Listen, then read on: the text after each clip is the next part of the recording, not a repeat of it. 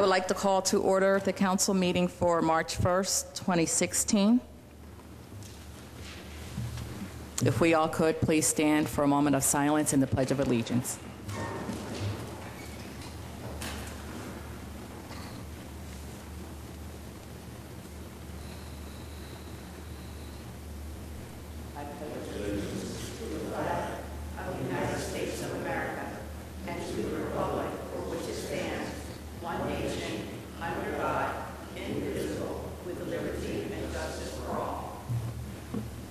Please be seated.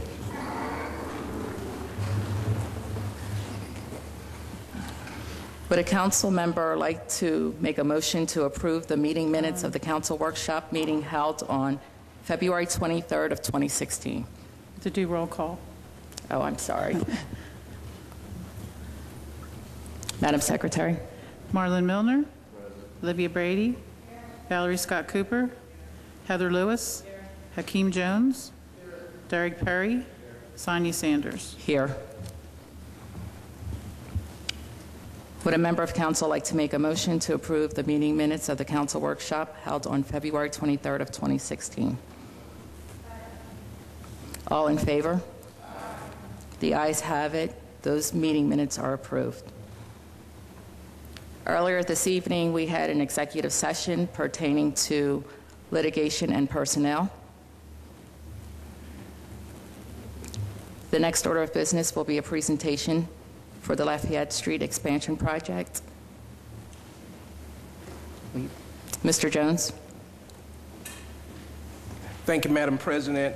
As council may recall, the Montgomery County planning staff did come to a work session to discuss the Lafayette Street Extension projects and the plans that they have related to that project. And it was council's desire at that meeting that they come again in order for the benefit of public edification and make us a brief presentation at the public meeting so that citizens would be afforded the opportunity to hear what's going on with the project. Red button, that white button, press it.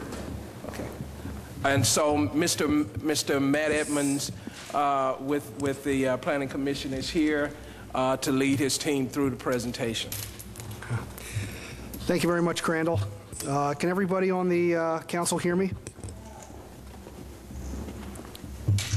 Sorry, it's locked. That's okay.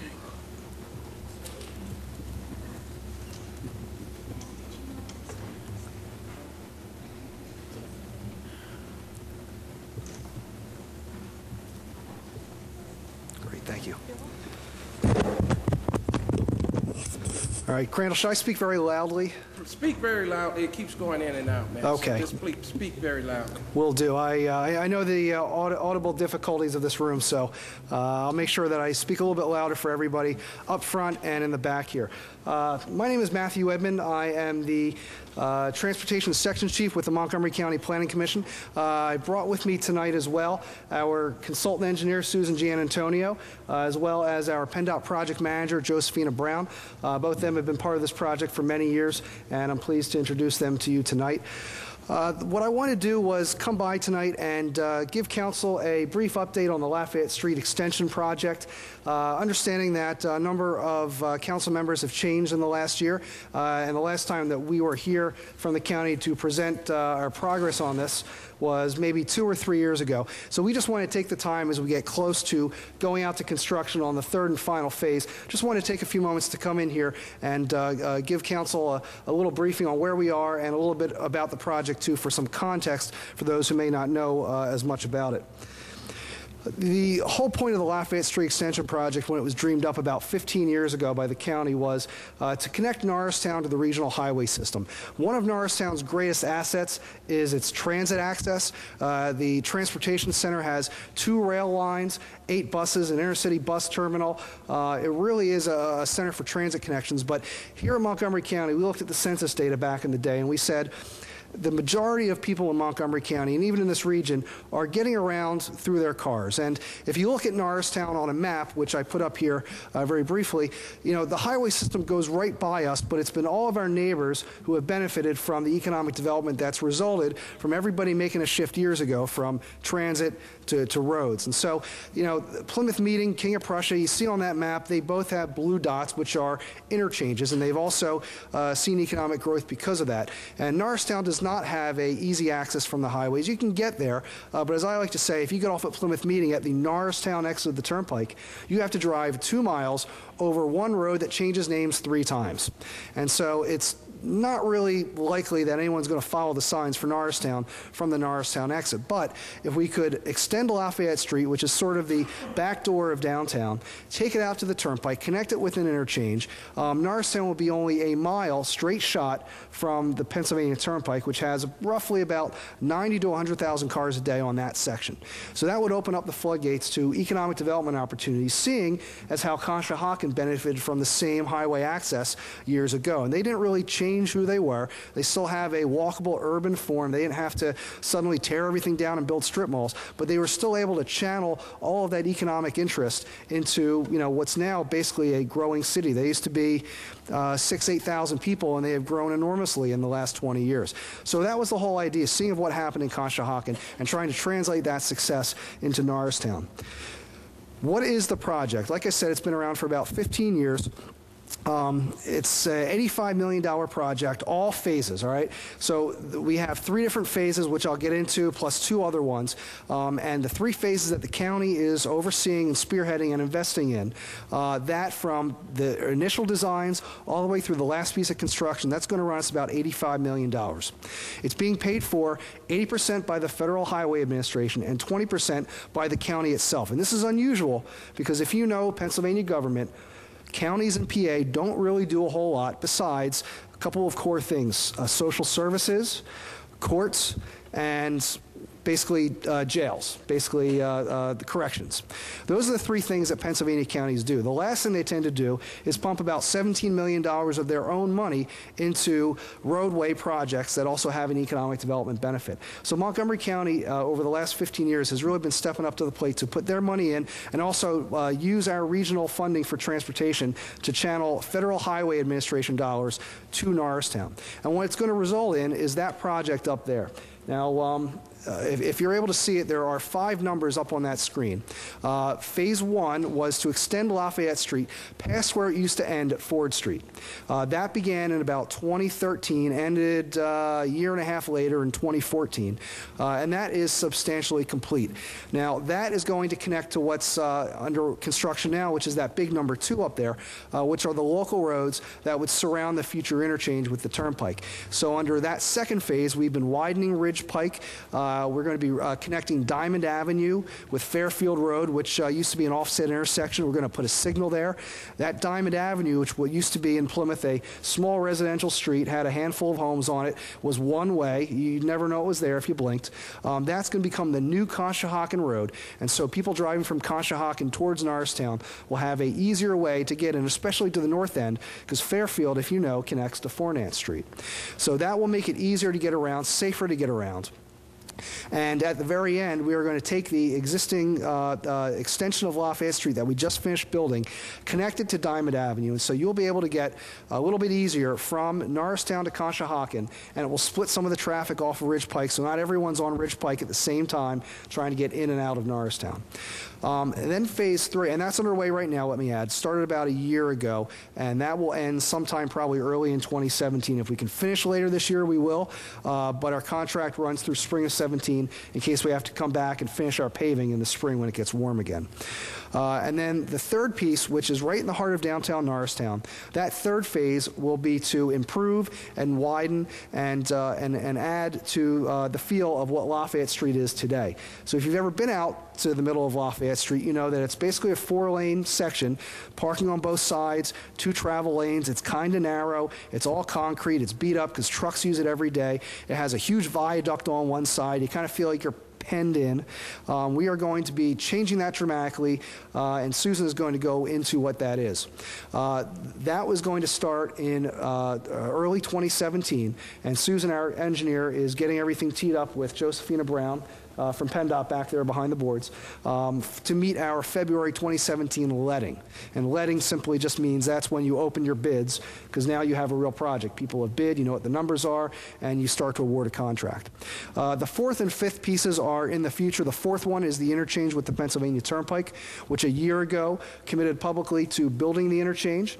And then the fifth piece is the Dan Howard Bridge connection, which is way off in the future when the Dan Howard Bridge finally needs to be replaced with a new structure. At that time, PennDOT will come in, rebuild that bridge, and as long as the county doesn't let me go, I will be there pushing for that connection with Lafayette Street. One other note real quick on the interchange. The Turnpike, we'll start working on that, hopefully start design sometime in the next year is our hope. That is still underway. We're still working out roles and responsibilities with the Turnpike, but that will be moving forward in the near future. And that interchange cannot go online until the Turnpike moves to cashless tolling. If you've read the news, you may have heard that the Turnpike eliminated the Bristol Road or the US 13 Bristol interchange out on the eastern end. They replaced it with a new gantry system because they're making some changes to when 95 connects. And so as part of that, that was their first all cashless tolling interchange, is this new one they built in the middle of the roadway. And that type of technology, what they want to do eventually is to bring it to the entire Turnpike, which allows an interchange like Lafayette Street to get put in at a much cheaper, easier cost and still capture a lot of revenue. So that is probably, if I had to take a guess, I'd say sometime in the early 2020s. Hopefully we'll have that interchange up running when the entire Turnpike system has their cashless tolling in place. So those are the five pieces. But one of the things that I wanted to do was come tonight and talk about that third phase, which will start in downtown Norristown next year. And so for that, I brought Susan Gianantonio here, our consultant engineer with Gannett Fleming, to talk about that design and to give you a little bit of an update on what has changed since we were here last about 2 or 3 years ago. Susan?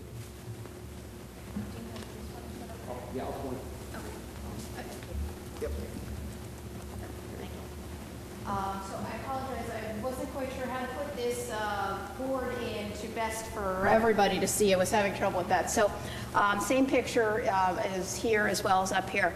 So as Matt was saying, my name's Susan Gianantonio. I'm with Gannett Fleming, and I'm the project consultant project manager for the section in Norristown. The section in Norristown extends from its western terminus, approximately at Barbados Street, here on the left, then eastward to Ford Street. And that's where the road ends today, as you know it, in Norristown. What we'll be doing is reconstructing and widening.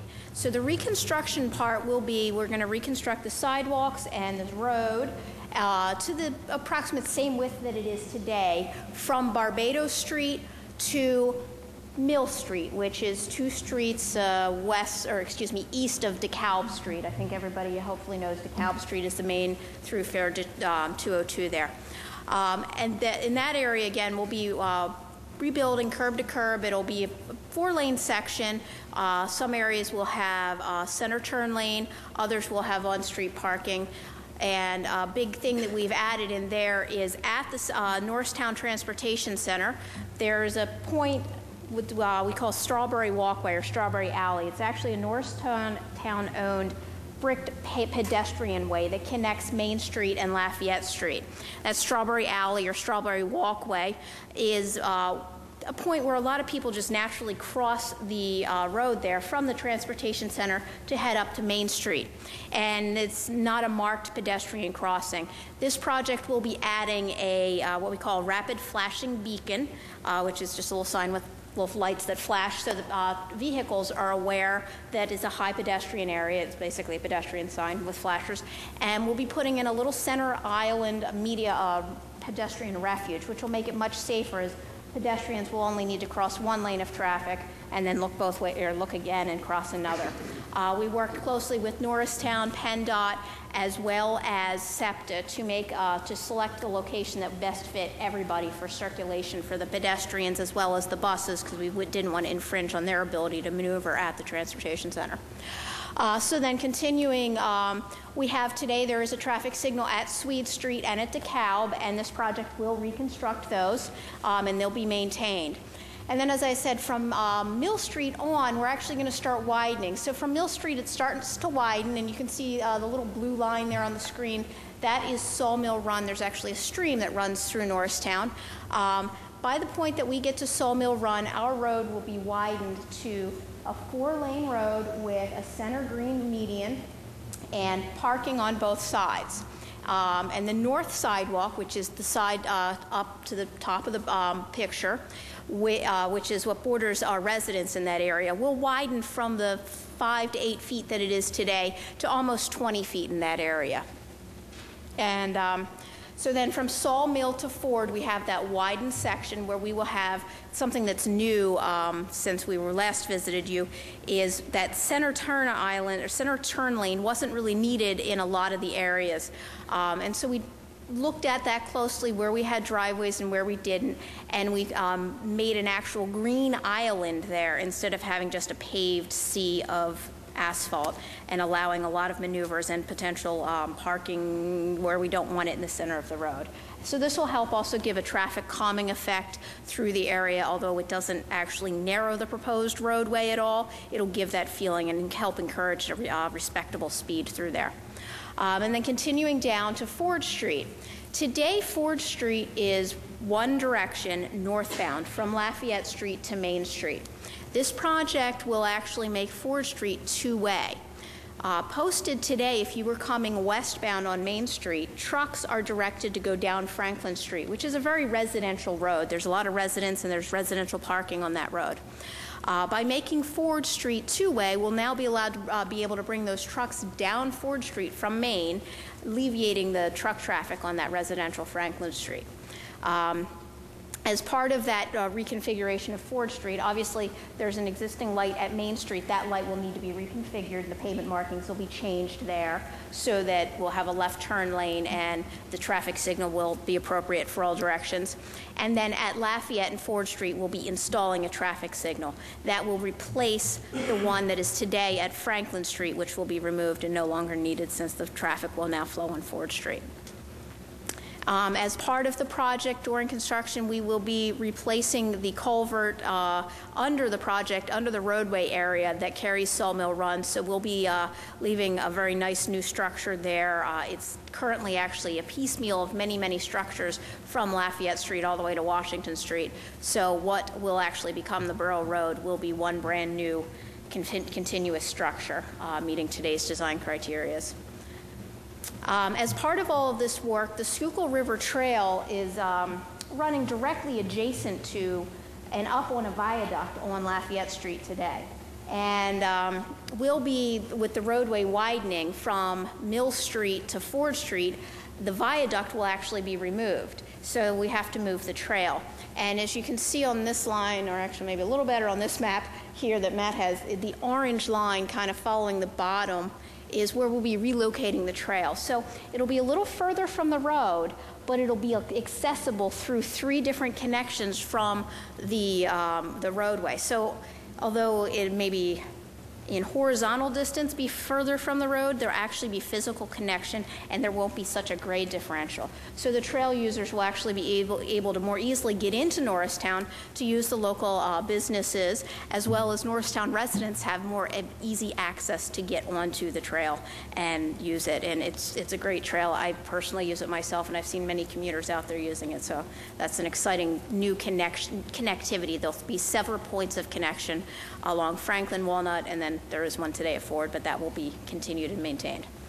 And as part of that, we will also be making a trail connection through the property on the southeast corner, which would be this corner of DeKalb and Lafayette Street, through the property that we call the freight station. It's a county-owned property, and it was originally a freight depot for the railroads. And we're going to be doing some work as part of this project, and the county has some more exciting plans as well for that property to make a great connection between the Chester Valley Trail, which this project isn't doing much on, but is coming up from Bridgeport, and will come in and connect to the Schuylkill River Trail, really making this corridor a great transportation hub with the railroad, the buses, and the trail there. We're going to have a great little hub for transportation of all sorts to come into the area. I think that pretty much covers everything you wanted me to hit, Matt. Did I get anything? No, I think, Susan, I think you did a great job. Just to summarize that, in the big picture, this project will be connecting downtown Norristown to the Turnpike, and then when we come back into Norristown, we'll be basically creating a brand new road for you guys, improving the road, improving the trail connections. I was talking to Tom O'Donnell today about some things related to Lafayette Street, and I stressed to him that, it's hard to see on this map, and I know that one's kind of far away, but this is going to take the Schuylkill River Trail off of that big viaduct, put it down to where it is closer to the street, where people can actually from the neighborhood go to it, and people on the trail can actually get into downtown Norristown from, rather than being separated. It's kind of cool to be on that viaduct, but the reality is it really separates Norristown from this trail, which has about, I just saw the numbers, DVRPC did a trail usage counts all around the region, and the Schuylkill River Trail has almost 1,000 people a day on average using it. And those people right now are up high. They get to see a lot of stuff, but they don't really get to come into Norristown until they get to the transportation center. So this project is not just going to help this road, but it's also going to make these other connections between the Schuylkill River Trail and Norristown, bring the Chester Valley Trail in to Norristown, wrap it around, connect to the Schuylkill River Trail, so you're going to have two major regional trails that are going to connect right here in downtown. And it's going to do a whole lot of other things just simply beyond the roadway. I do see that a hand did went up, but actually I have just a couple pictures I want to show first, and then if that's okay, Olivia, then we'll get to questions if that's all right. But yeah, a lot of things going on when we come back in about a year. Now, Susan and her team did a great job of trying to translate what these maps mean in 3D and in real life. And so you see them down here at the floor, but I want to put them up here.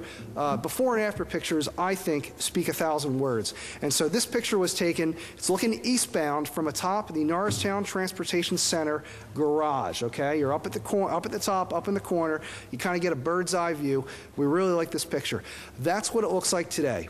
You see the freight station in the foreground, you see Duff Plumbing in the middle ground, and you can see on the right-hand side, there's the viaduct with the trail, and you can see how it moves towards the left, and there's the big old freight yard, which was a SEPTA parking lot. That's kind of in the middle in the distance. So that's what it looks like today. This is what it's going to look like in about 3 years. It's a little bit hard to see in the background, but the road is widened out, and you can see that it's that grassy linear park that Susan was sort of talking about, that our designers are kind of, our landscape architects in-house are working on design for Susan. You can kind of see, if you look a little closely, there's the trail connections between a sidewalk on the south side of Lafayette and the new trail. The trail shifted towards the SEPTA tracks, as Susan was talking about. Duff Plumbing remains. We're not going to acquire his business or anything. It's a good, solid, tax-paying business in Norristown. We're leaving them alone. But you can see nothing changes for them except that, the viaduct is gone. They don't have that big wall behind their facility anymore. And then you can see the freight station in the foreground. You can see that the big wall that was there on the right side. See that big wall on the viaduct? It's gone. It's replaced with a terrace stepped area so people can get from the trail into the freight station area. You can see how the Chester Valley Trail comes around the front along Lafayette Street and wraps around in the back and meets with the Schuylkill River Trail. One of the things that is kind of part of this project, but not quite, is the freight station. This project is going to do a lot. It's going to build the trail. It's going to build a lot of the green space around the trail because it's connected with Lafayette Street. We can do it under this project. We can do everything on the backside as well, thanks to our friends at Federal Highway Administration. What we can't do, though, is rehab the building under this project. So the county continues to look for grant funding and use some of its own capital budget money to invest in turning that building into basically a freight station, freight junction center is what we call it, a facility for trail users on both trails who can come in. Our plan at this point, we've been talking about a ranger station or a guard station to help with safety, bike lockers, bike racks, pump stations, refreshments, things that will attract trail users to, because there's really no parking on that parcel. It makes it hard to farm it out for a business because businesses like to have on-site parking. It's a very constrained site. It doesn't really work. It's close to the intersection. But what we can do is make it a facility for trail users to use. And let me tell you, those DVRPC numbers I talked about, that the average daily traffic for the trail, so to speak, Schuylkill River Trail on this point, it has almost 1,000 riders a day. The next highest trail is the Chester Valley Trail in Chester County. And those folks are going to have the ability to come up from Chester County, come in here and connect. This freight station is going to be a huge jewel in the crown of our region's trail network, and it's going to be right here in downtown Norristown. So I think this is a really good picture to look at, but the other one that I want to show is at ground level. Now, this is at Walnut Street, looking the other direction. So you can see in the background, there's a SEPTA garage, that 5-6-story structure towering in the middle. That's what it looks like today. You can see the beat-up pavement. You can see the viaduct there, row homes on the right. And this is what it's going to look like when we're done with it. Viaduct's gone. Green median. That's the trail on the left. It's a little bit hard to see, but the trail is maybe 3 or 4 feet above the elevation of the roadway, and that's just because of what the natural terrain is.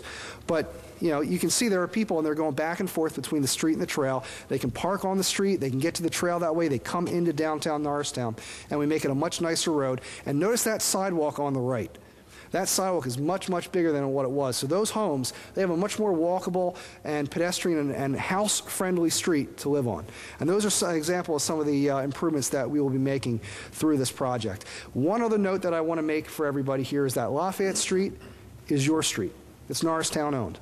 And when we're done with it, it's going to remain Norristown owned. So, you know, one of the things that we had to do in the first phase, because we extended it and the extension started in Norristown, is under PennDOT guidelines, we had to enter into some agreements with Norristown that would allow Norristown to accept responsibility and ownership of the improvements we make, because we're building it on your behalf. And so there are a couple more that we have to sign for this third phase as well. They're essentially the same documents as what everybody signed the first phase, but it's a requirement from PennDOT, and it's just a legal document that basically says, hey, you know, we bought the street lights, and now we got to turn them over to Norristown because we're giving them to you. So at some point, I believe staff will be taking those agreements to council for approval, and after that, the commissioners will then approve it. Everyone will sign it. And like I said, we did this on the first phase, but we've done it with Plymouth on the second phase, and we got to come back and do it again with Norristown on the third phase. So with that said, I'd be happy to answer any questions that council might have tonight.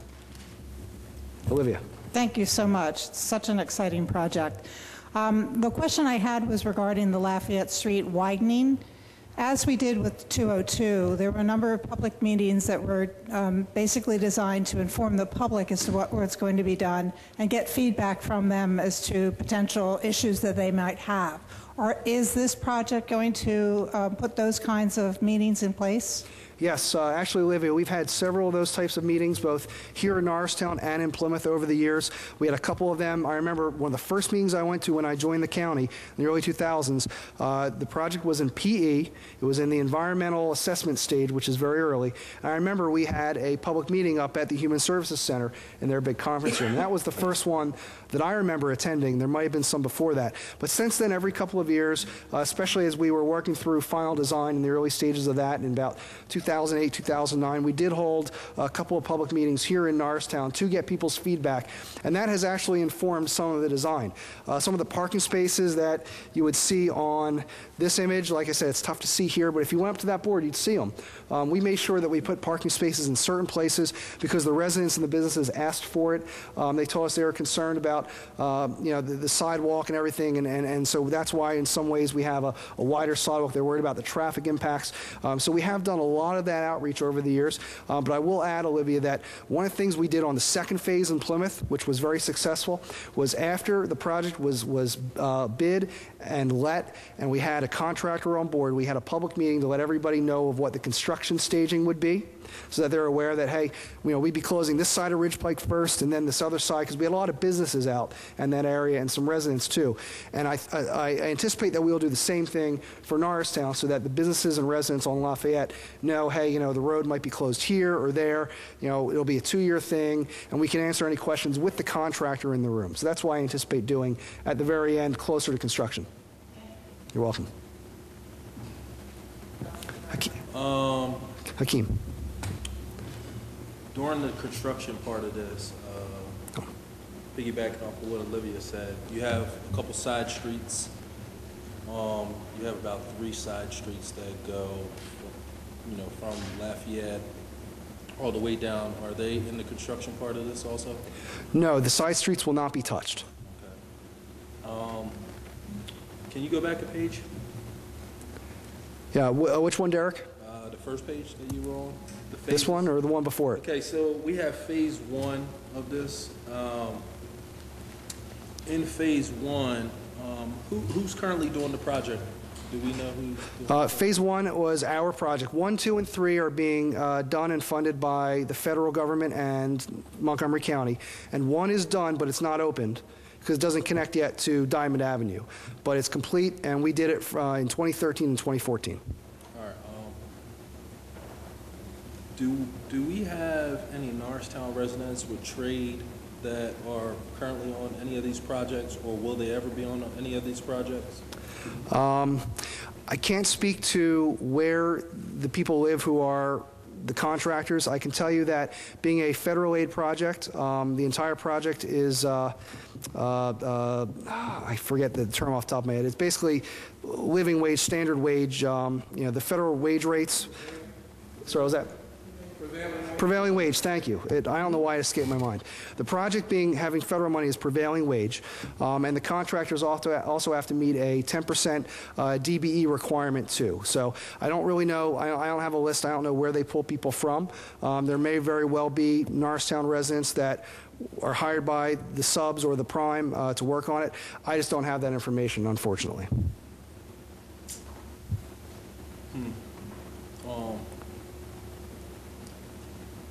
Okay, I'm done.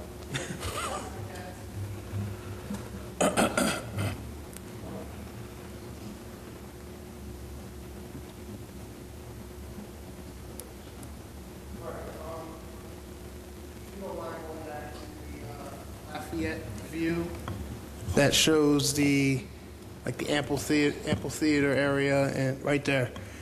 On the other side of those train tracks, there is a long alleyway that kind of goes past the water company and some garages. I believe that's still considered Norristown, and I was wondering what will happen with those areas, as well as the areas that are, I would say, the closer you get to phase 1, you'll see the old warehouses on East Main Street. You'll see the old textile building. I'm trying to figure out what kind of maybe potential businesses or development can take place in those areas. Yeah. It sounds like, Hakeem, that's a 2-part question, so I'll try to answer it in 2 parts. That's all right. The first part, you were asked about Washington Street. Washington Street is not part of our project, so we will not be making any changes to that. It's about 20 feet wide, and it serves as good access for the riverfront there. So the only thing that will be involved with Washington Street is the signal that Susan was discussing at Ford Street. We have to make sure that that signal works to clear out any traffic that might be coming down Washington, making a left to get to Ford, because they're going to have to cross train tracks, and there, as you know, SEPTA and Norfolk Southern operate trains on that daily. So we have to make sure that our signals allow for that whole Washington Street area to clear, and anyone on the tracks get out before a train comes. That's really the limit of Washington Street's impact with our project. The other part of your question, Hakeem, I believe, was the former factories that are mostly now offices that line East Main Street, and they back up to Lafayette Street. Some of those are, their backyards meet up with Lafayette at grade, and we've actually had discussions with 1 or 2 of them about getting access to it.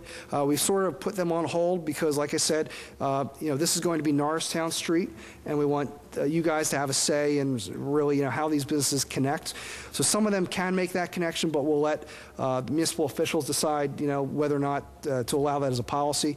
Other ones, though, they're actually a lot lower than the street, and so there's really no way for them to connect.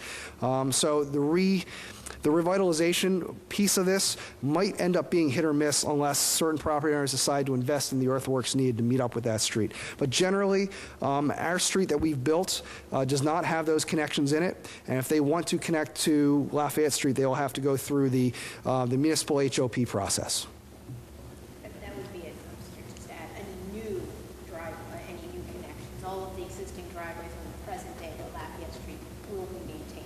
Yeah, so the ones in this picture, Hakeem, where you have metalworks companies and automotive companies on the north side near the homes, those will continue to have their driveway accesses. But the ones like the Rambo and Regar Mill building, those ones down there, they do not have access right now, and if they want to, it will be a municipal policy whether or not to open that up to them or to remain closed to keep traffic flowing. How much is this project going to be? How much to build all of this? Phase 3 will cost estimated $35 million, and that's construction only. So the $85 million I put out there, that included constructions for Phase 1, Phase 2, Phase 3, plus design costs, plus right-of-way acquisition, plus utility relocation. All of that together comes to 85, but just to build Phase 3, construction only should be about $35 million.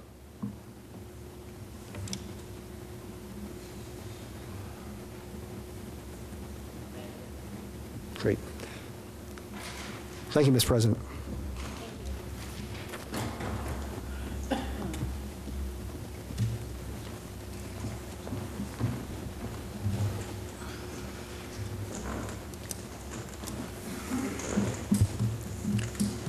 Madam Secretary, do we have, I'm sorry, Mr. Perry, do we have any announcements this evening? Yes. Okay, the first one is you're invited to a Black History celebration on Saturday, March 5th, 2016 at 4 p.m. It's at St. Augustine's Episcopal Church, 1208 Green Street in Norristown, Pennsylvania. Come and enjoy presentations by Judge Cheryl Austin of Montgomery County, Mount Zion AME Church Choir, Norristown High School Gospel Choir, history and song as presented by many others. It's a free will offering and refreshments will follow the program. You can also park in the OIC parking lot located at the 200 block of Bassett Street. We also have tomorrow a town hall meeting sponsored by Councilwoman Valerie Scott Cooper in the 3rd District. The guest speaker will be Sarah Peck in regards to a new project that will be on DeKalb Street. This will be at the library, and it is from 6 p.m. to 7:30 p.m. Please come out. SEPTA has scheduled a series of public meetings for the King of Prussia Rail project. Also, we would have to get more information in regards to that. That is at Municipal Hall, March 9th, 2016, from 4 to 8 p.m. And we have Theater Horizon, which will present Lobby Hero. This will go from February 18th to March 13th. It is by Kenneth Longerin, directed by Matthew Decker. Please come out. And that's it. Thank you, Councilman Perry. Madam Secretary, do we have any public comments? Yes, Percy Thompson.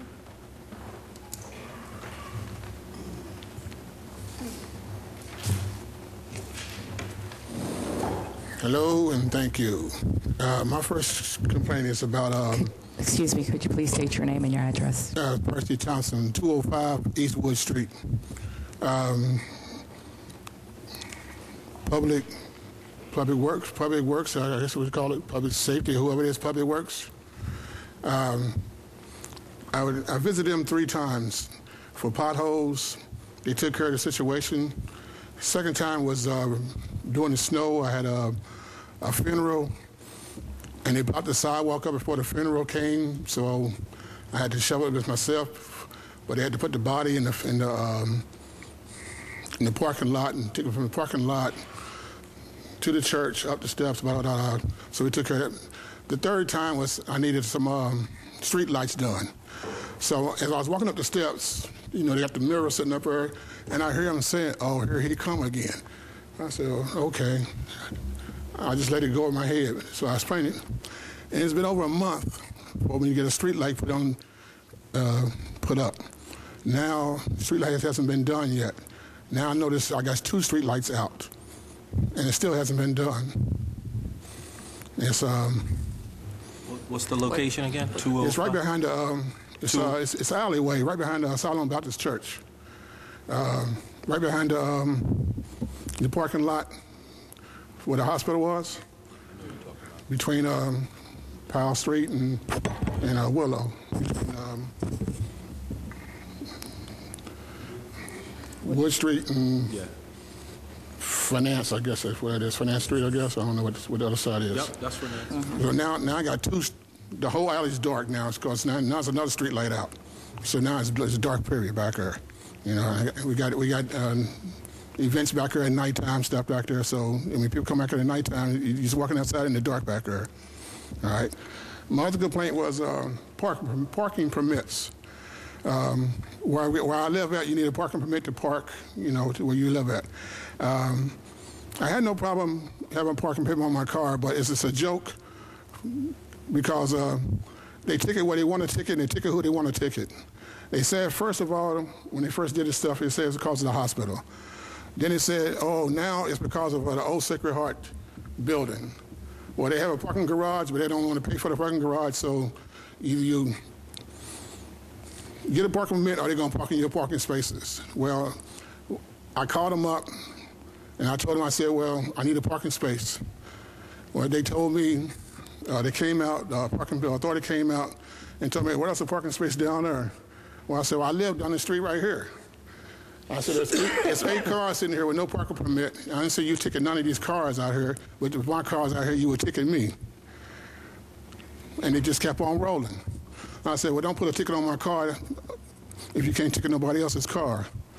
Well, New Year comes around, there's a ticket on my car. I go around the Sacred Heart Hospital, I see the same cars out here with no stickers, no nothing. I don't see no ticket on none of these cars out here. So, like I said, it's just a joke with this parking permit. I don't care less about where I park at. I care less to be honest, I'm authorized a handicapped parking space. I have one. I'm authorized 2, to be honest, for one car and for another car.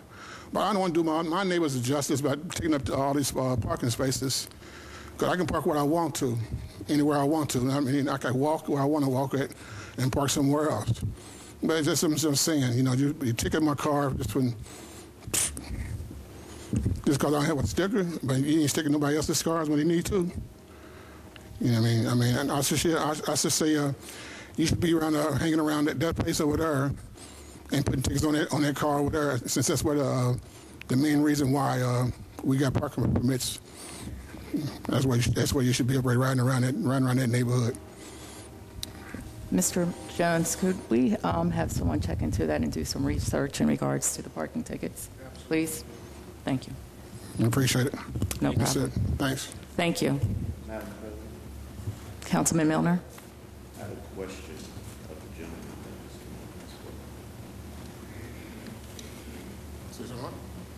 I had a question about what you shared when you came up and spoke.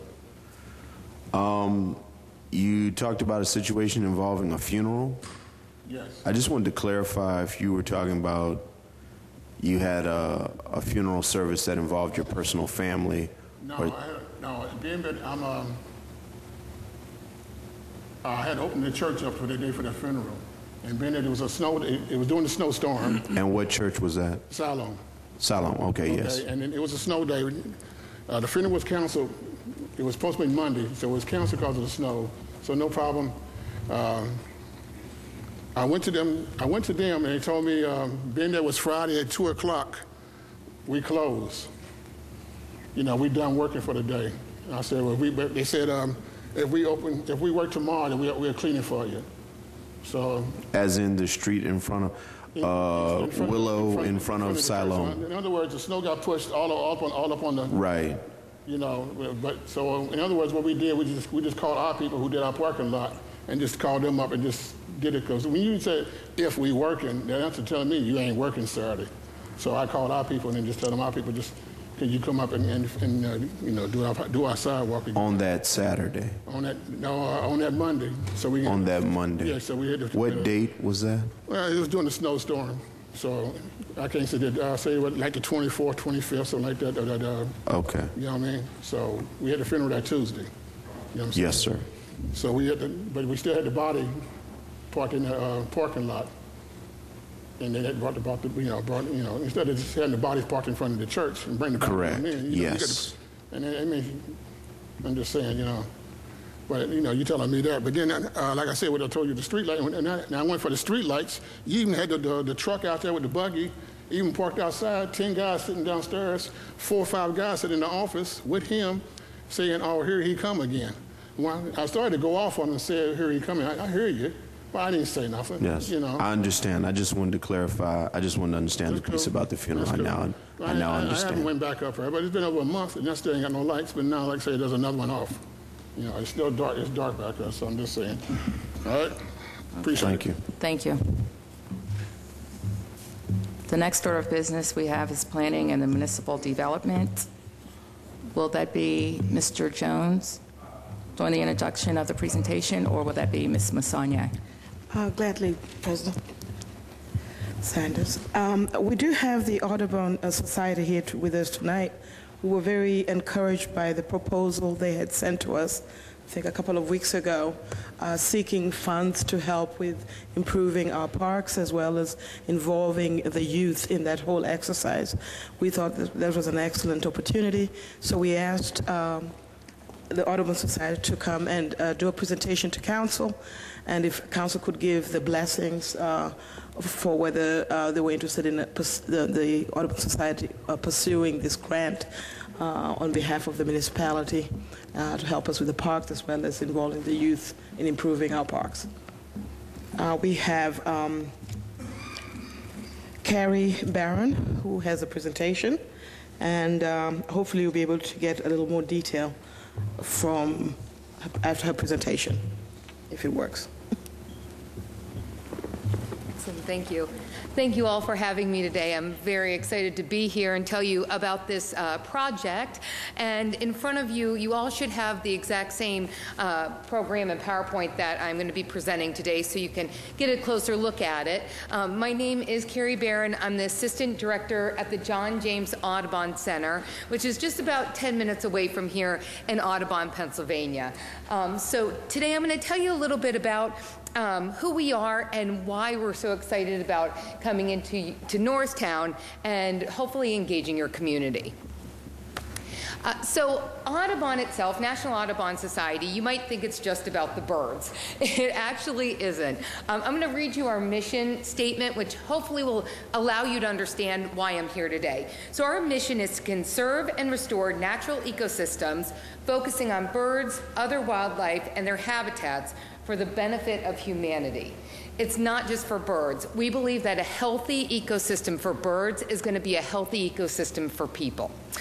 And so if you look at this housing map from 1940, you see the open space that used to be available.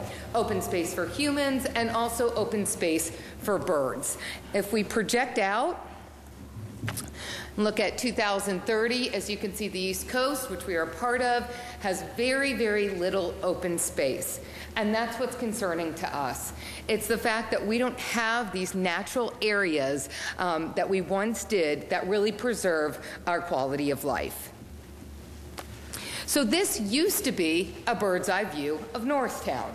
And so as a bird, if you were coming back from a migratory path, a migration from South or Central America, you're very tired, you're looking for a place to land, and you're looking for something to eat.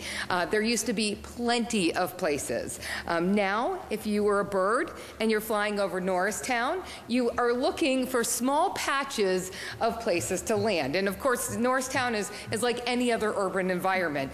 Lots and lots of housing, not as much natural open space. And even the places that are open, those are oftentimes grass, just plain grass, mowed grass. Birds really don't thrive on grass. Grass doesn't provide the kind of plants that insects need to survive. And so what we have been doing, and we've been doing it successfully in your elementary schools, is actually doing plantings of native plants. These are plants that were here in Norristown before the colonialization of this area. These are plants that belong here. They're plants that the insects have learned how to use and digest. The insects being the bottom of our food chain, the plants providing the food for the insects providing the food for the birds and the butterflies and everything else as you move up the food chain. And so what we've decided to do is put these pocket little beds and parks of native plants throughout the Norristown community. And it's proven to be extremely successful. We started out 5 years ago, and the first school we were in is Marshall Street Elementary. We went into Marshall Street without any funding, just because I really truly believed that this would become a successful program, and we put in these beds. So as you can see, we're not talking about extensive areas.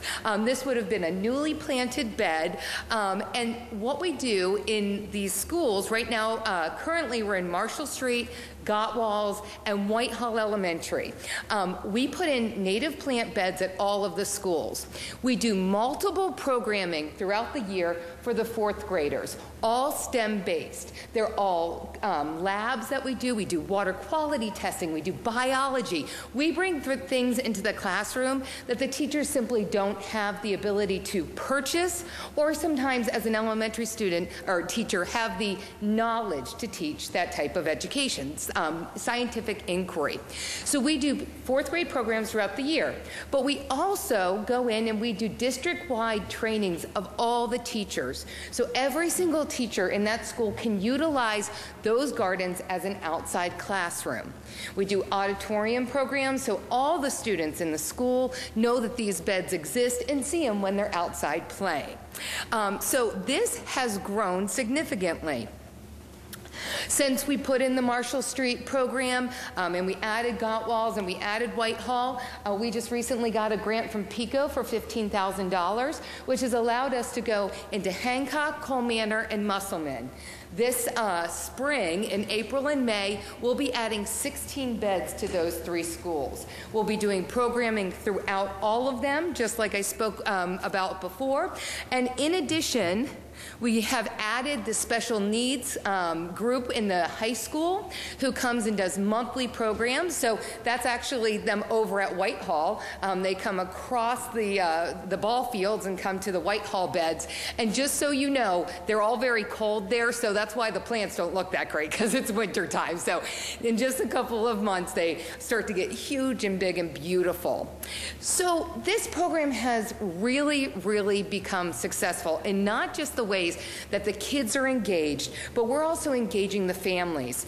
Through that PICO grant, every single 4th grader, in addition to going through the program, this spring is coming out to Mill Grove. And not only are we providing the busing for them, we're inviting their families. We are trying to get their families to understand the importance of what we're doing at their schools and how they can do these in their own backyards, no matter what kind of backyard it is, whether it's pavement, whether there's nothing, whether they have a little tiny patch. All of these little tiny areas are stopover habitats that when you put them together as a greater whole is really, really meaningful. So why am I here today? So we do have the ability to get a $100,000 grant from Impact 100. We will find out in the next few weeks if we're one of the finalists. We will get the final okay in June if we do get the money. Even if we don't, we still would like to proceed with the project that I'm speaking to you about today. If we do get the money, in addition to me jumping up and down for a couple of days, we will be doing a lot more intensive work, but we want to start small and build from there. So here's Barone Park. Why we picked this park is because of the fact of where it's located. We love that it's not too far from some of our partners. Aclamo.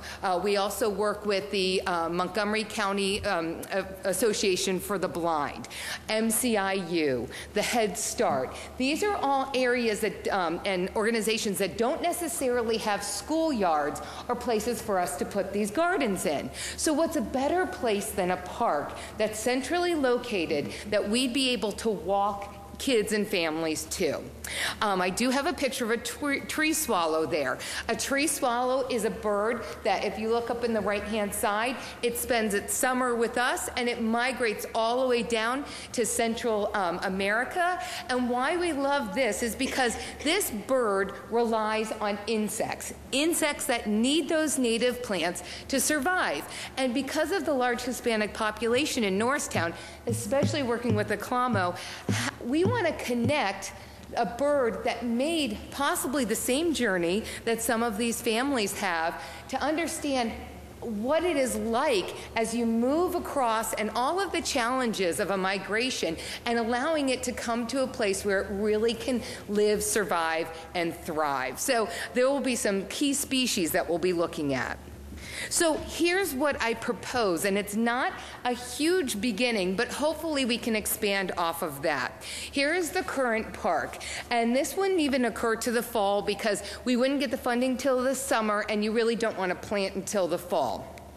So what I am proposing, and this would be fully funded by us, would require no money from the council or the city of Norristown. So we would construct 6 of these raised garden beds. What we have found is when we do the raised garden beds in the school, it makes for very, very easy maintenance. The worst thing you need is a weed whacker. Everything is contained inside.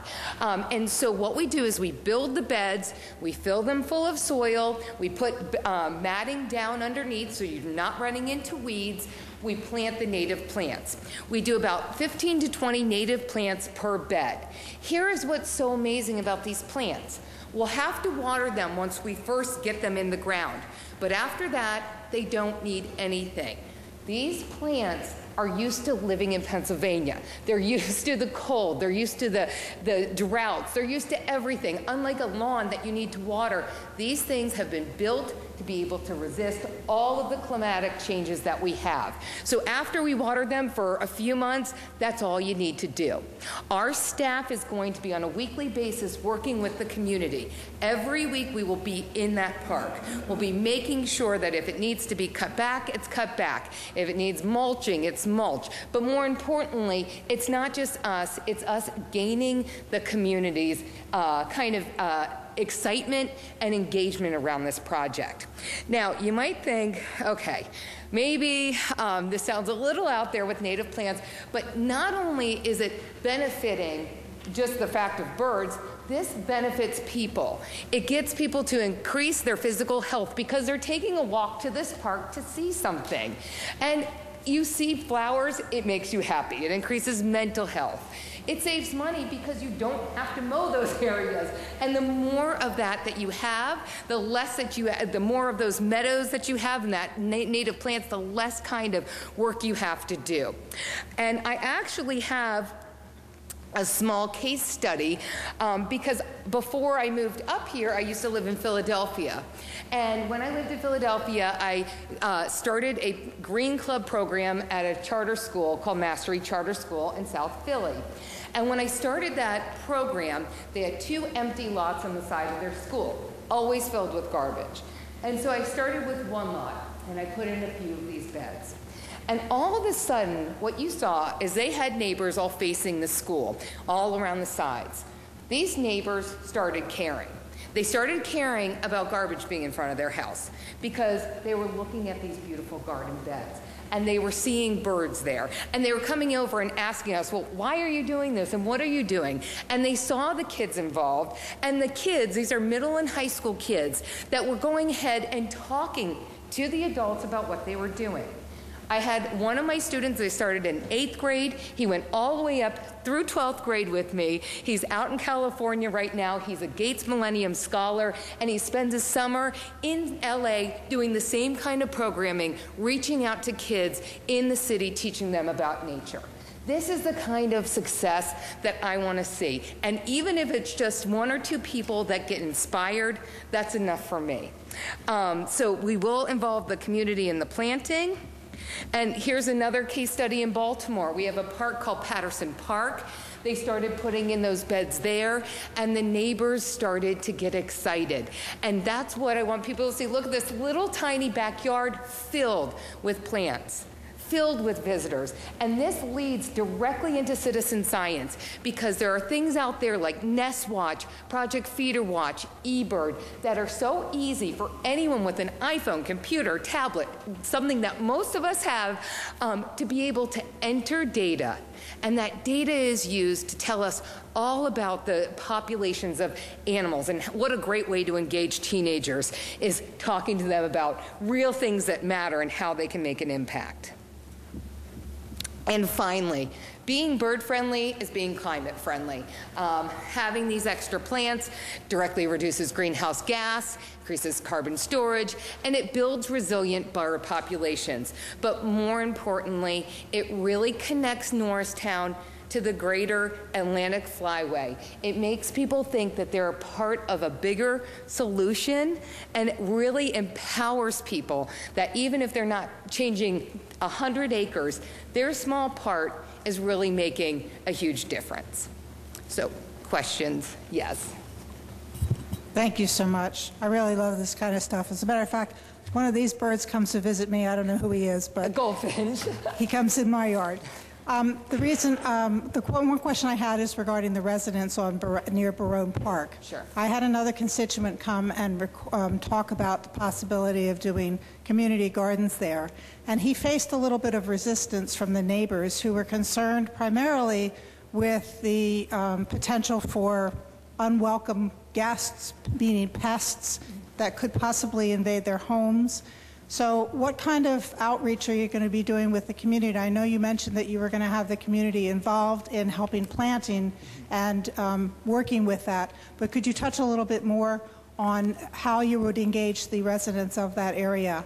Sure. So one thing as being a part of a national organization is really nice is this program, which is called the Native Plant Initiative, which is run out of our national office in New York, has done these throughout the country. So we have the ability to say and show areas where this has occurred and that there aren't these unwanted pests. Also, I do need to tell you that what I'm proposing are native plants. They're not vegetables, they're not, so the kind of maybe small mammals that they may not be wanting aren't really attracted to what we're planting. What we're planting is really going to be things, the only thing that might be attracted is a deer, but for a deer to get to where that is would be quite an amazing feat. So, so we don't have the same kind of concerns because the plants that we're planting are not really things that rats would eat, or, even squirrels may. But that the other thing is that if a squirrel is going to eat that,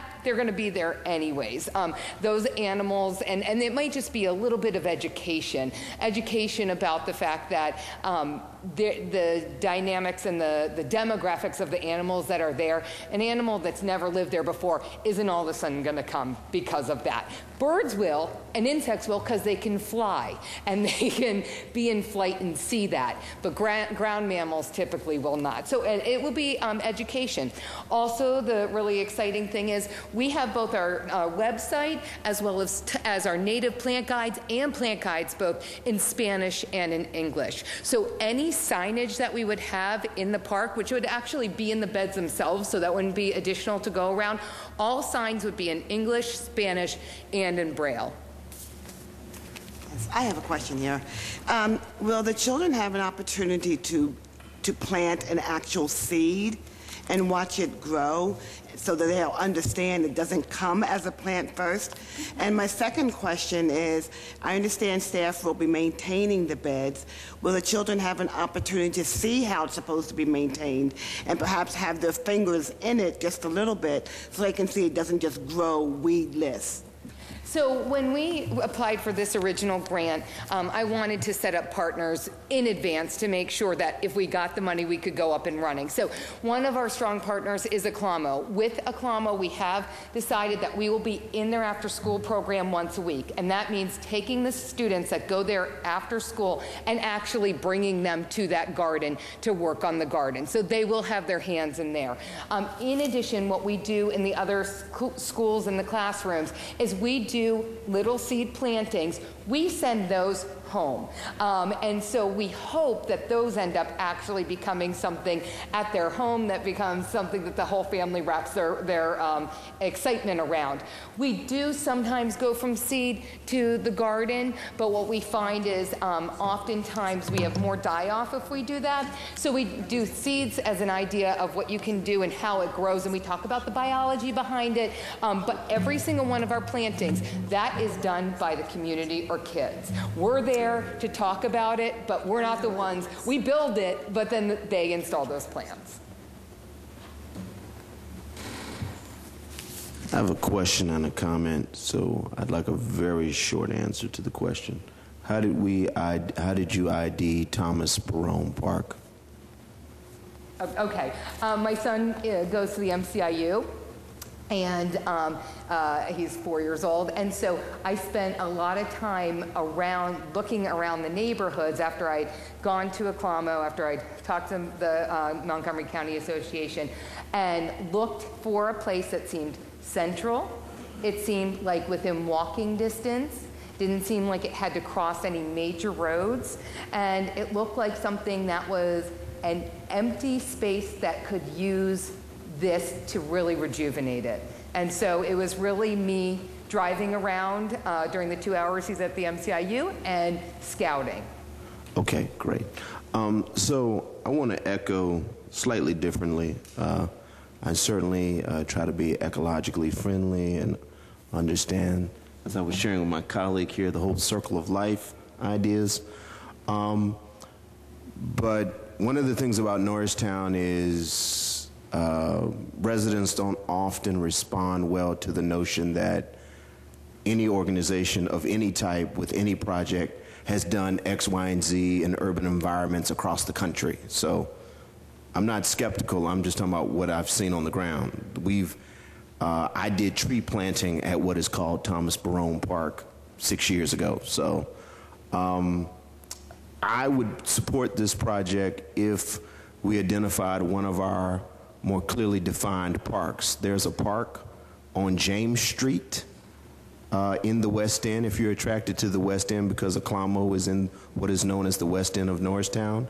There is a park, I want to say off of Hamilton, off of Main Street, and someone here may recall the name of that park before I do, but these are small, clearly identified parks, meaning they may have a basketball court, they may have playground equipment, and because they're clearly identified as municipal property, I think you're going to have an easier time gaining acceptance from residents. Because of my own experience working at the Thomas Barone site and at other municipally owned sites that are in essence vacant lots, like the larger Barone site, while Aclamo is in the community, in that immediate neighborhood, I know people that live on Thomas Barone, and I can assure you that well-intentioned or not, misinformed or not,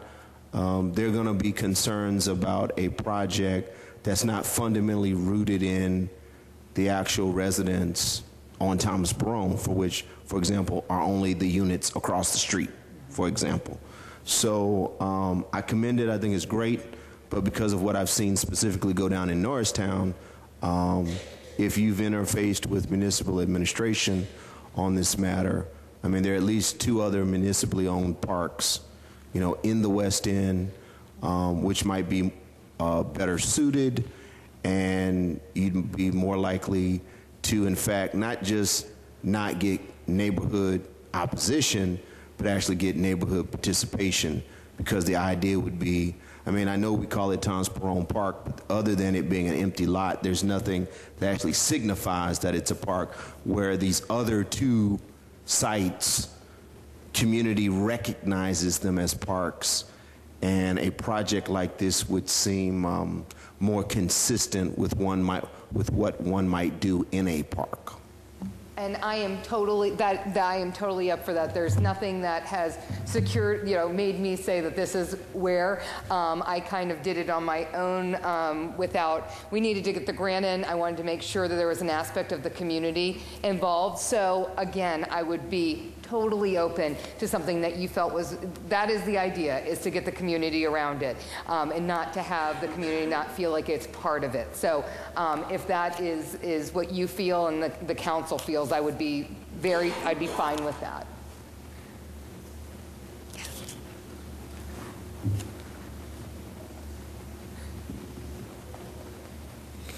All right, there you go.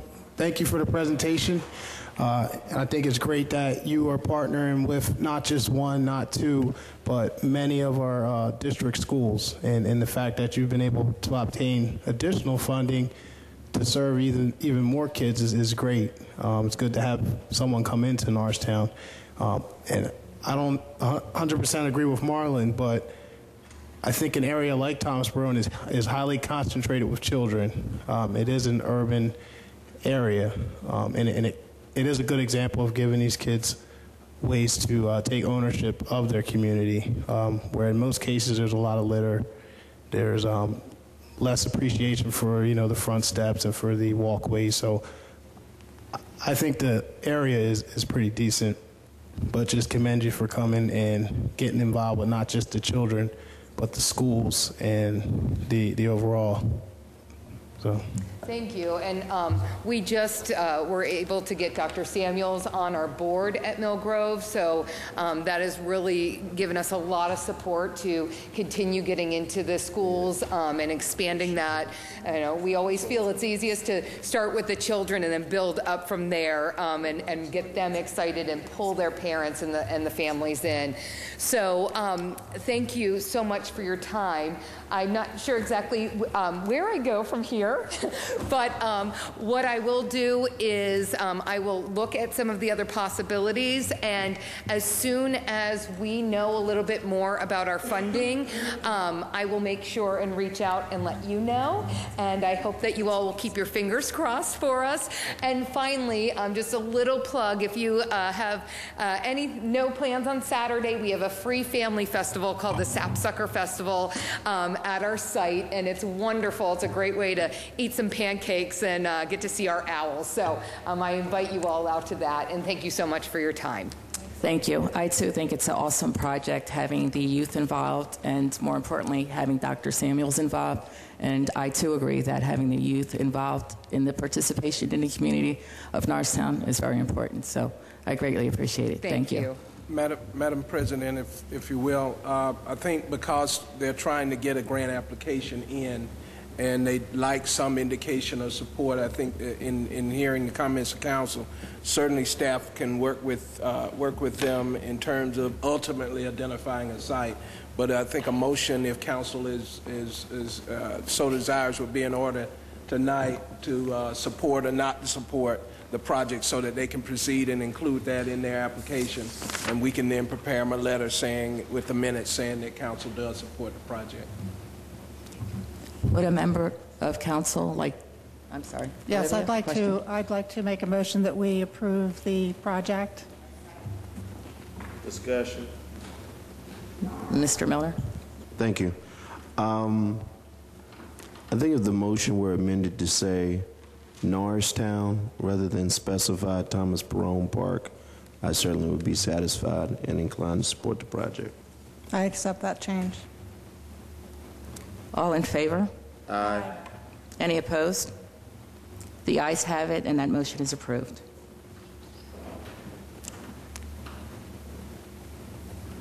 The next order of business, Ms. Massagne, will you be presenting that? Or Mr. Jones? To the solicitors to present this, but this is the next step, Madam Council members, in moving toward the Blighted Property Review Committee. And so tonight we're asking council to consider making an appointment of a council member to the committee. Sean, if you'll. Thank you very much, Mr. Jones. The Blighted Property Review Committee, current council may not be that familiar with it. Several years ago, actually twice, I was involved in the process as municipal solicitor, whereby code goes out and looks at blighted and dilapidated properties within Norristown. They work with our local planning commission as well as representatives of the Montgomery County Redevelopment Authority to identify these properties and certify them as blighted, and then put the owners on notice that they are blighted and go through all the legal proceedings, even leading to the possibility of condemnation related to these properties. We have in fact not done condemnation in Norristown, basically for financial resources, but other boroughs like Pottstown does occasionally do that, and it's a nice tool for Norristown to have to incentivize landlords that are not keeping up their properties to do so. We of course work with property owners to make sure that it's not an older lady that may have problems. We're identifying people that have multiple blighted properties and going through the legal processes to go through. Being that we hadn't done this in a while, Council sees that there was a 2005 ordinance that I drafted at the time, and you have to appoint essentially 4 representatives. One from the County Redevelopment Authority, which has been Jerry Nugent historically, the Municipal Administrator's designee, the Planning Commission member, which I believe is Mr. Anderson, and a council member who in the past had been Councilman Caldwell, who of course left us this past December. So there's a resolution for council to consider to go ahead and insert a name of a current council member that would like to serve on this, and then adopt a resolution by roll call if council so chooses. Thank you, Mr. Solicitor. At this time, I would like to make a motion to approve appointing Councilman Marlon Milner to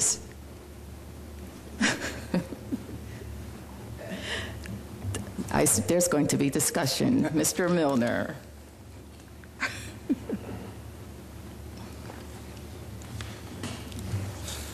I mean, I just find it odd that, I mean, this is the first I'm hearing of this. Actually, what is this? What are the duties? You sit on a committee. Essentially, code goes ahead and triages various properties within Norristown to find out the levels of blight. Under the urban redevelopment law, there's criteria of what constitutes blight. Then you will serve on a committee to evaluate this and determine if the municipality moves forward on a blight certification of these properties. And who else serves on this? Well, it had previously been Mr. Caldwell, and there needs to be a council member. There had been Jerry Nugent from the County Redevelopment Authority.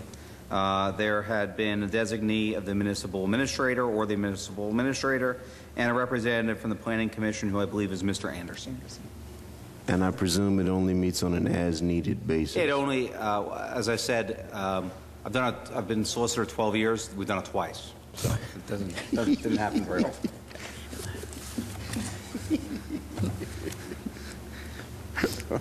Thank you.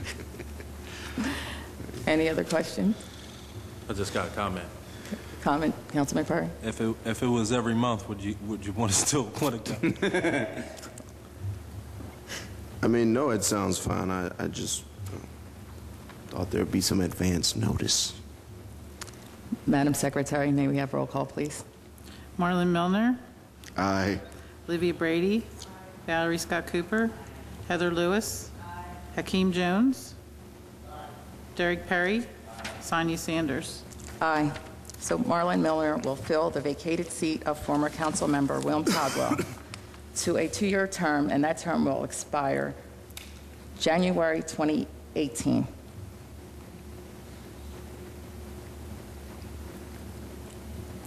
Mr. Solicitor, will you also be explaining the Design Review Board as well? Yes, I will. Council has in their packet a resolution to approve members of the Design Review Board. The Design Review Board is in the Norristown ordinances, which basically charges members of the Design Review Board to go ahead and make sure that we're keeping up aesthetically in how Norristown should look, the character of the community in conjunction with the land development and zoning process. Currently, it's a 5-member board. The council member position is vacant. Hugh McGee serves on it from the Planning Commission. Walter Wyckoff serves on it from the Development Community. Someone, a representative of Mr. Hassan's office at Pannoni, serves on it. And another appointee of Municipal Council can serve. I believe the resolution you have before you is insert a name to fill the vacated seat of Bill Caldwell, who also served on this committee, and also fill the vacated seat of Susan Howard, who previously served on the committee. Councilwoman Olivia Brady. Thank you, Madam President. I would like to submit my name to replace that, Mr. Caldwell.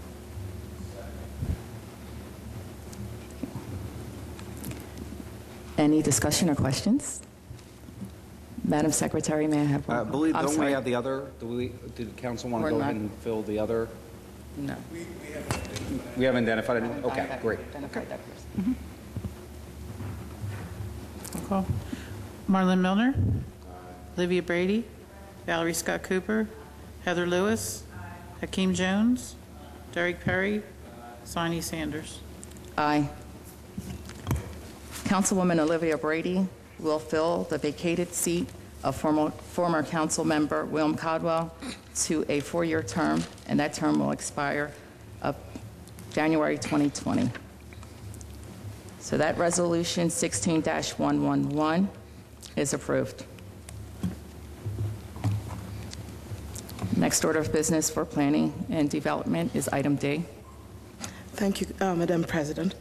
I come before you, Council, tonight just to inform you that the Department of Housing and Urban Development submitted the actual numbers for our CDBG budget. If you will recall, at the last workshop meeting, I had explained to Council that the manner in which we submit our applications had changed from just having a previous number where we would send it to HUD for approval and then wait to see what Congress was going to pass. And usually it took a long time, and this time it kind of caught us off guard because it came sooner than we expected. We received the new numbers, I think it was about a week or two ago. We have 60 days to adjust our budgets.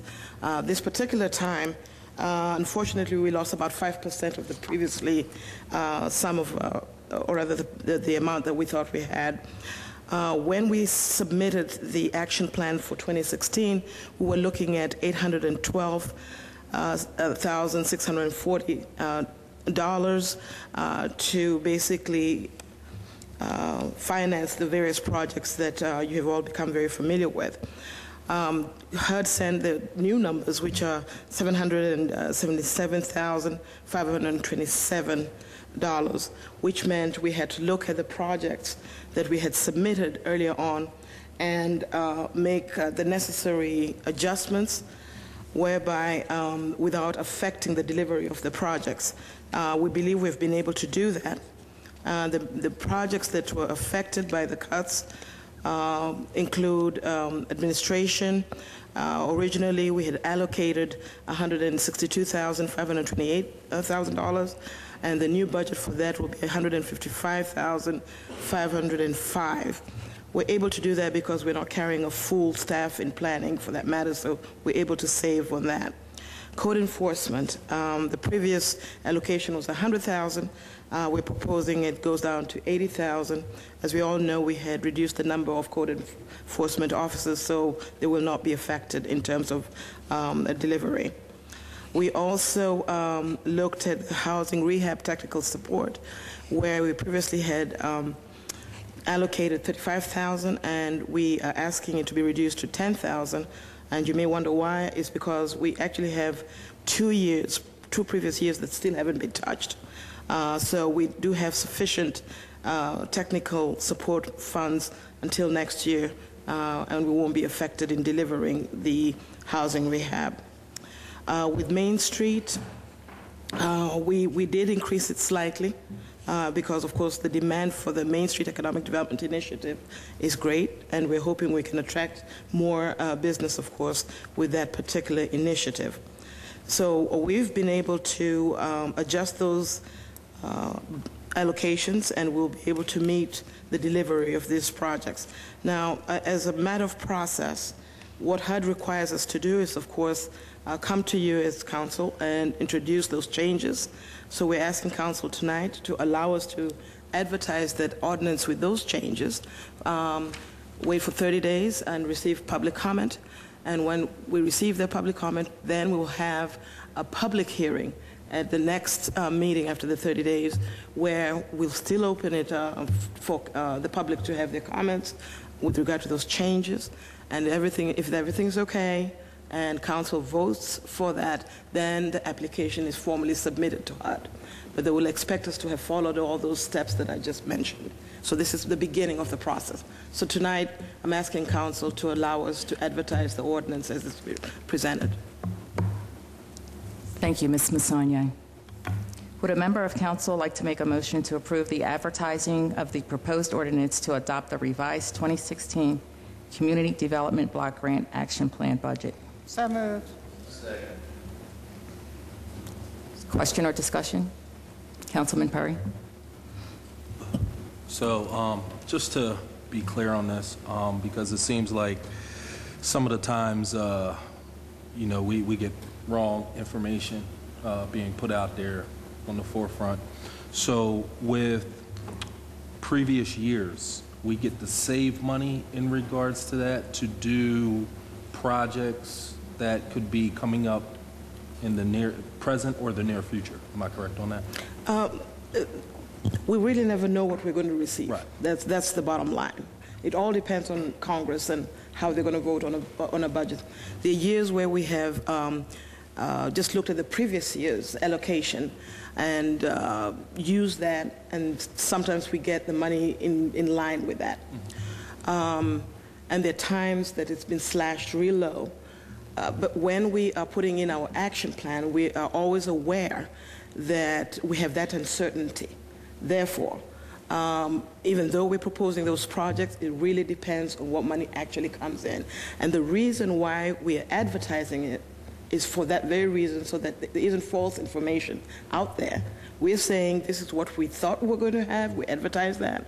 And when we receive the actual numbers, we come, of course, in front of council. Council approves us advertising it again. So we'll advertise for the citizens to know that we're not receiving what we thought we were going to receive, and these are the changes that we're going we're proposing, but we'll be able to deliver the projects. Some projects take long. Some projects, if they're fully funded, they will, of course, be implemented. So my second question is in regards to, is it 9 West Main Street? Is that, yes.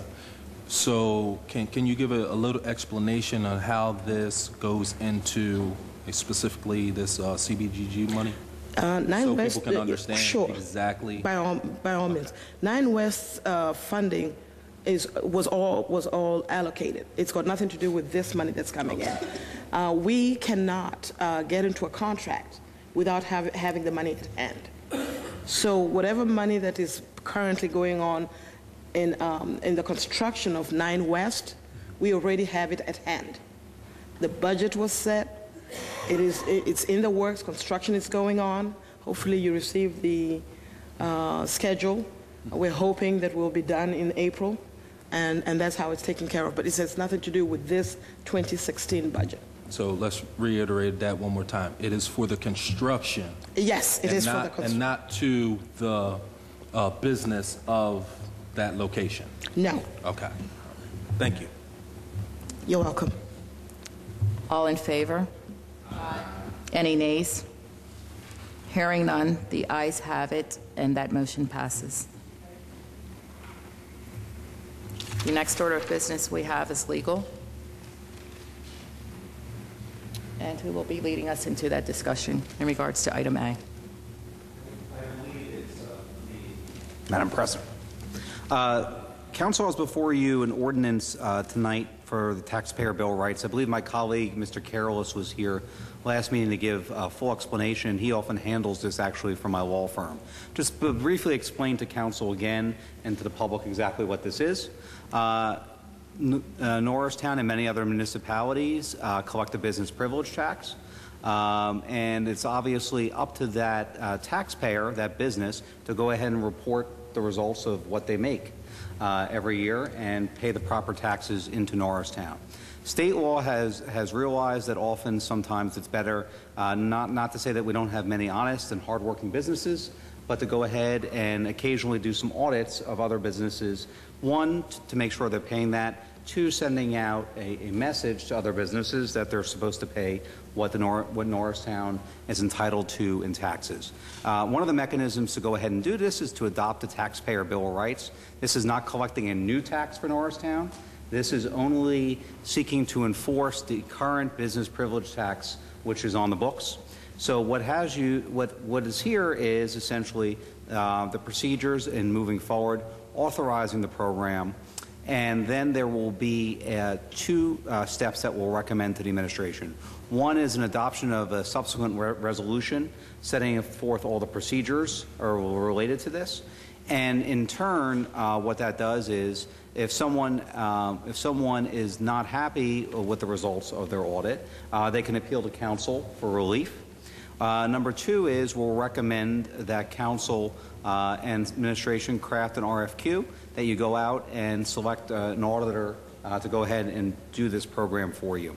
Several of the municipalities I represent do this. East Norton, your neighbor, does it. Upper Marion, your neighbor, does it. Jenkintown, where I live, does it. And White Marsh Township, which I also represent, does it.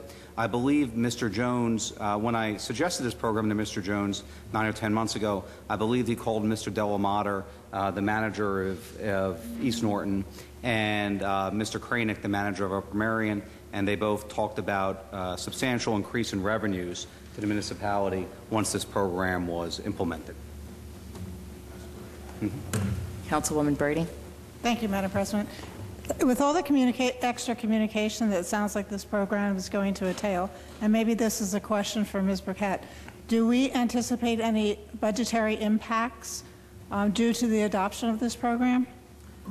At this point, because it's in its evidentiary stages, what we anticipate, what you would hope in the best case scenario is that when we selected an auditor and they performed all of the tests that are required under that compliance rule, that there would be no findings that would result in any increased revenue, because that means that everyone is compliant.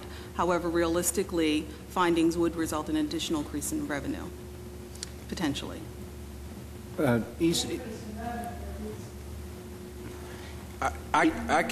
can share with council in terms of my conversations with the municipal administrators in the other municipalities. This program actually did result in increased revenues well above and beyond whatever administrative cost was associated with it.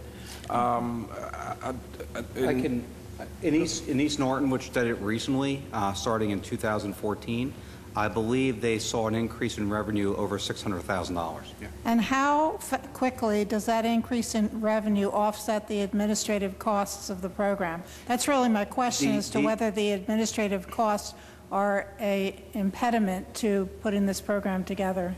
The administrative, and I don't want to speak for Crandall, but having been involved in this debate in East Norton, and the same questions were asked by some of the supervisors there, it's the cost of the auditor, it's the cost of if my office has to go ahead and file legal papers. But I think in both Upper Marion and East Norton, when Crandall, Mr. Jones did his due diligence, I know in the first year, like I said, there was a $600,000 net in East Norton over what the costs of implementation were of doing this program. Okay, and the auditors that we currently have would not be the auditors for this program? Or would we be selecting additional ones? It's a different kind of audit. Yeah. It is a different kind of audit, and we would be putting out the RFQ for potential auditors to reply. And would we have to put out this RFQ every year while this program was being implemented to have auditors, or would the RFQ cover a particular period of time for this firm to be handling this program? Traditionally, it's a period of time that the engagement is covered for. Okay, thank you. You're welcome. At this time, would a member of council like to make a motion to adopt the proposed ordinance 16-01, the Local Taxpayers Bill of Rights? Madam Secretary, may I have roll call, please? Marlon Milner. Olivia Brady. Valerie Scott Cooper. Heather Lewis. Hakeem Jones. Derek Perry. Sonia Sanders. Aye. And the proposed ordinance of 16-01 of the local taxpayers Bill of Rights passes. The next order of business we have is finance. That'll be led by Ms. Janora Burkett. Thank you, Madam President. You're welcome. Before you is a request to consider approval or disapproval of advertising of the proposed ordinance to adopt the Norristown Paid Firefighter Pension Plan amendments. At the meeting scheduled in February 16th of 2016, we presented the preliminary plan amendments that coincided with the collective bargaining agreement components that were related to pension plan changes and additional plan enhancements. The collective bargaining agreement was ratified in July of 2015 for the firefighters, and the pension plan amendments have been approved by the pension board. So what we're asking is approval by council to advertise the ordinance for these changes to the plan, to adopt that as an ordinance, as part of the process. Would a member of council like to make a motion to approve the advertisement of a proposed ordinance to adopt Norristown Paid Firefighter Pension Plan amendments? Second. Discussion or question? All in favor? Any nays? Hearing none, the ayes have it. That motion is approved. Ms. Burkett, we have item B under finance. Would you please lead us into that discussion? Certainly, Madam President. What we have presented to us is a request to consider an ordinance related to the proposal provided by Vist Bank to refinance the interest rate on a bond obligation that the municipality currently has for an general obligation note series of 2006. What has been presented to council at the previous meeting by our financial advisor, Concord Finance, were several scenarios. And the recommended one was a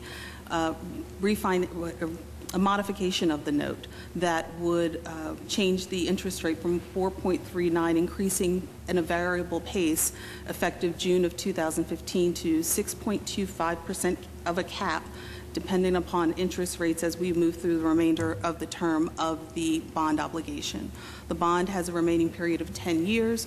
What VIST has proposed is an interest rate at a fixed rate for 2.85% for 7 years, and for the remainder of the term, variable interest rate with a cap of 5.25%. And what we are presenting to council is a request to consider advertising an ordinance an amendment to ordinance number 1104 that was originally passed in relation to an earlier proposal provided by Vist Bank back in 2011 that was not acted upon at that time. Thank you, Ms. Burkett. Madam President, if you will, I'd like to make 2 points in terms of this action. Number one, that in doing so, council actually reduces our interest costs by over $500,000 over the term of the note. And the second part of it is, this is one of the steps, as is the following items, for actually getting Norristown back into the financial markets as we look towards bringing council into discussions about capital projects and financing the capital projects going forward. So this is actually putting us back in the market so that we could start moving toward a process of actually getting a bond rating. Thank you, Mr. Jones. Would a member of council like to make a motion to approve the advertising of a proposed ordinance to amend ordinance 11-04 to accept a proposed of Vist Financial to reduce the interest rate portion of the municipality's general obligation note series of 2006? So moved. Second. Any discussion or question? Yes. Councilman Perry? Ms. Burkett, you said in 2011 it was not acted upon. What was the reason for that? In 2011, a proposal was offered by Vis Bank at a higher interest rate. However, when it was proposed at that time, the audits were not in place for the municipality to proceed with that offer. This offer is in fact at a better interest rate than what was offered at that time as well. Okay. And currently, where do we stand at in current right now in regards to that? In regards to our audits? We have completed through 2014. We are scheduled to begin field work for our 2015 audit on April 4th. Okay, which would then give us our bond rating, you said? Well, it's all a step. There have been several things that council has done over the course of the last few year or so to get us in a position. But this is one of those important steps that we take in order. You're actually getting in the financial market actively by doing this adjustment of your financing of the bonds. So it definitely will look favorably as bond raters begin to look at us going forward. Okay. And my last question is, when was the last time that we had been financially okay over the years? When was the last time that we, does anybody have a year when we? I'm not sure. Okay. Yeah. So basically just currently. We have a fund balance that has been positive for several years. Okay. We have not been in the financing market to obtain financing for bond debt since 2006. All right. That's what I wanted to hear. Thank you. You're welcome. Thank you to the finance staff for your hard work and dedication for completing those audits to put Norristown in a better position. Madam Secretary, may I have roll call, please? Marlon Milner. Olivia Brady. Valerie Scott Cooper. Heather Lewis. Hakeem Jones. Derek Perry. Sonia Sanders. Aye.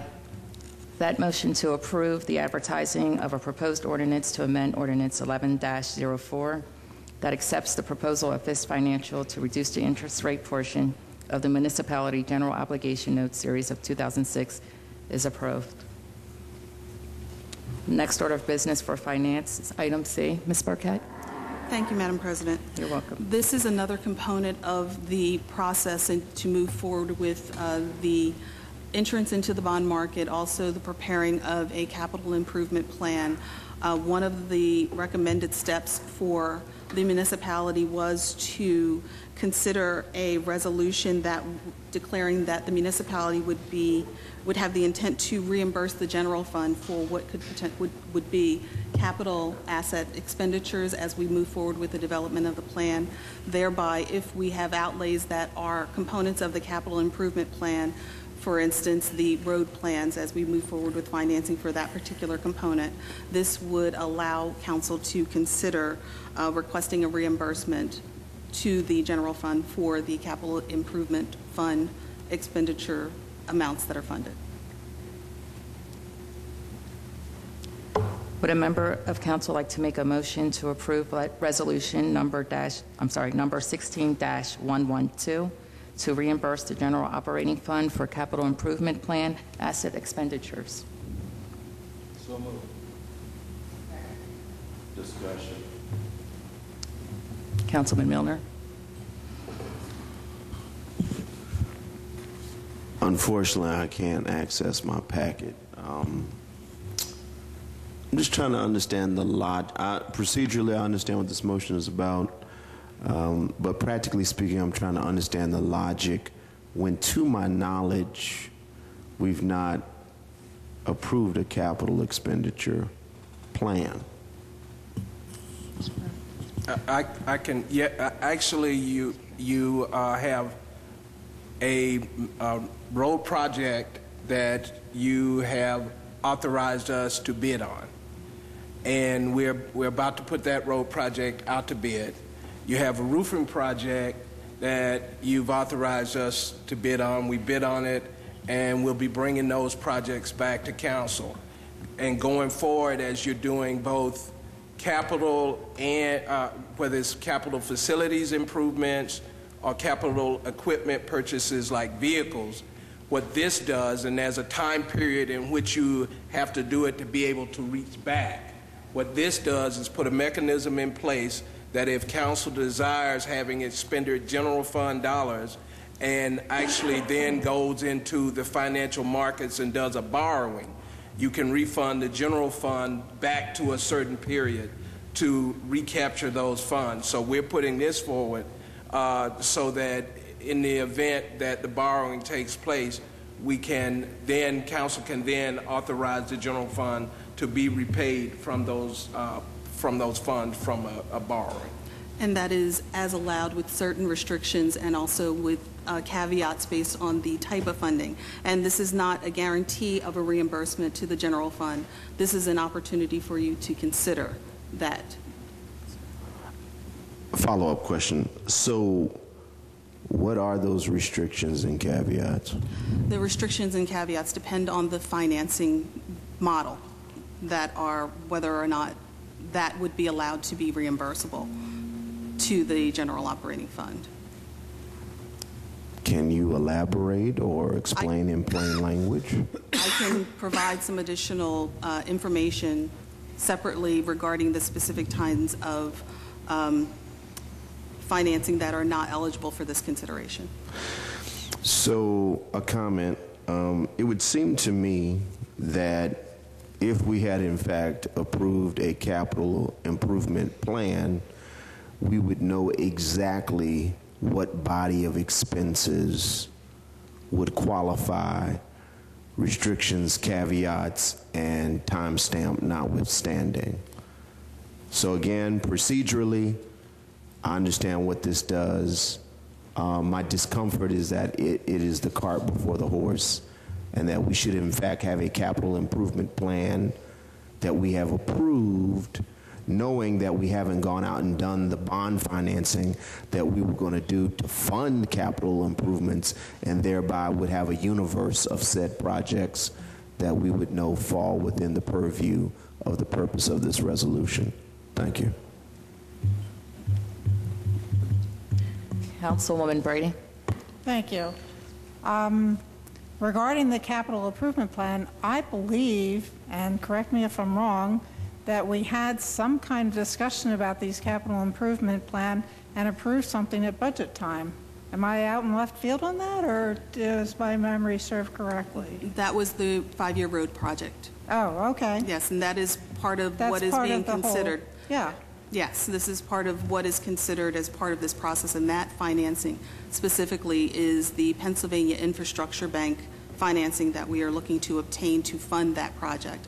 The timing of that funding is about 6 months in duration at its longest extent, and during that time we may have outlays from the general fund liquid fuels to cover expenditures, and that is one example where that would be a component that could be considered by council should they so desire to reimburse the general fund.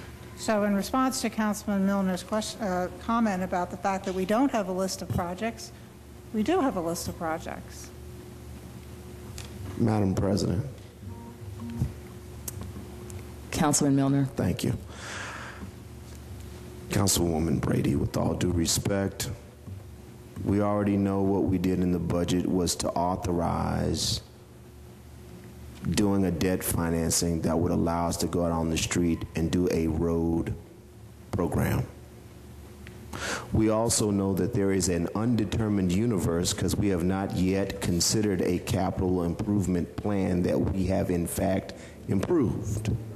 We know there's a universe of needs that have been generally identified, but the fact is capital improvement, what is being described here as capital improvement, is not simply the 5-year road program.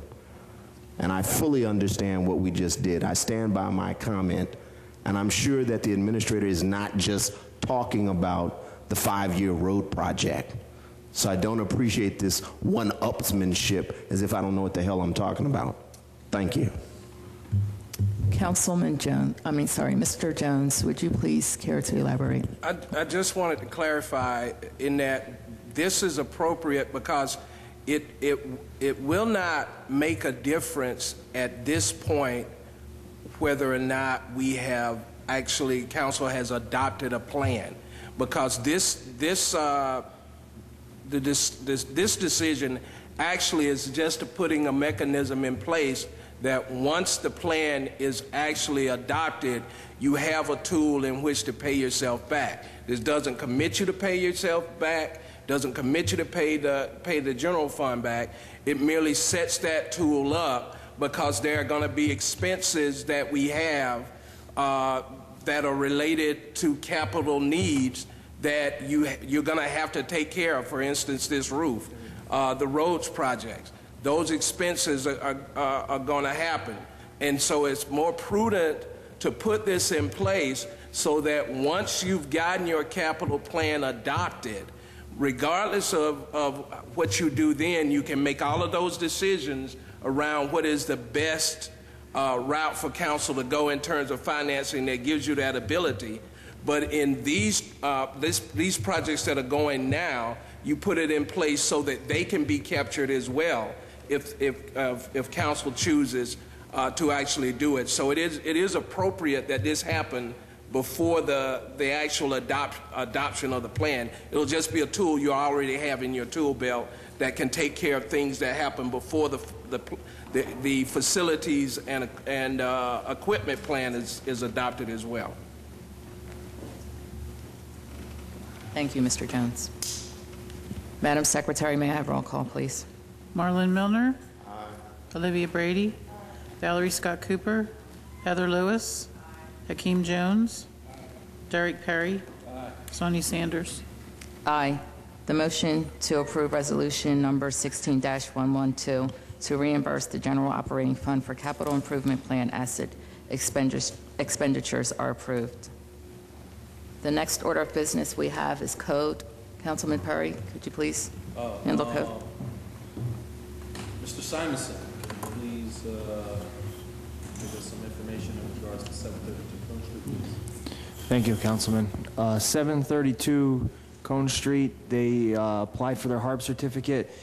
The HARP certificate was approved by the board. It is to replace some existing, existing windows in the front of the building, to restore some glass over the front door, and to install 2 signs, one of various configurations on the side and on the front of the building. The signs were approved to the Planning and Zoning offices prior to the hearing at the HARP board. Olivia. Thank you. Just a comment. In the past, we've had a lot more HARP certificates of appropriateness to approve. Why is it slowing down? Why do we only have 1 on the agenda for tonight? Wintertime. We issue less permits during the winter. This is just a slower time for renovation season. Okay, thank you. Any other questions? I'd like a motion to approve the HARP certificate of appropriateness for 732 Cone Street. So moved. Second.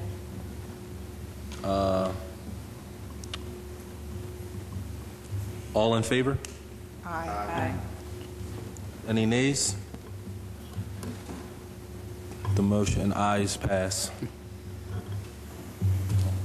Would a member of council like to make a motion to adjourn the meeting? So moved. All in favor? Aye. Meeting adjourned.